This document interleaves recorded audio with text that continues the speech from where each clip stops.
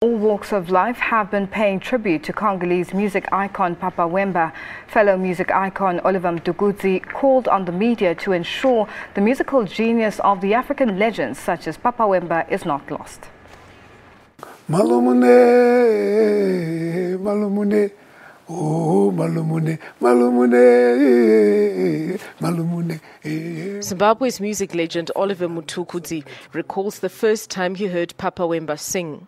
I saw a movie called Lavavia, and in this movie, he was part of one of the actors there. I think he was a supporting actor, and he sang Malumune, Malumune, and I fell in love with that song, and I tried to find out who is this guy, and I discovered it was Papa Wemba, and from there I had been a fan. The two would later on meet on many occasions. According to Mtukudzi, it was Papa Wemba's voice that was his talent, a voice that he says pierced his heart. It's a sad thing that Papa Wemba is gone. He was a unique artist. We have shared the stage several different festivals abroad, and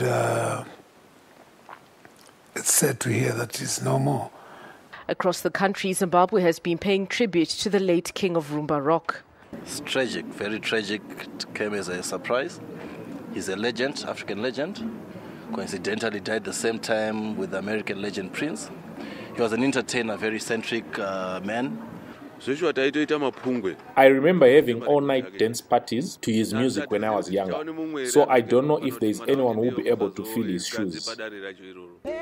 Young musicians also paid tribute to the impact the icon had on the local music scene. Rumba music have affected Zimbabwean music in terms of dancing and instrumental.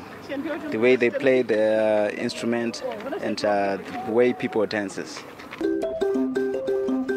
Papa Wemba's death comes as Africans bemoan the loss of the identity of African music, a loss that Mtukudzi blames on the media.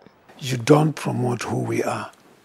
You promote alien stuff, even though you are an African media, but you don't talk about Africa, you talk about what you learn from somewhere else, and you don't talk about what you experience.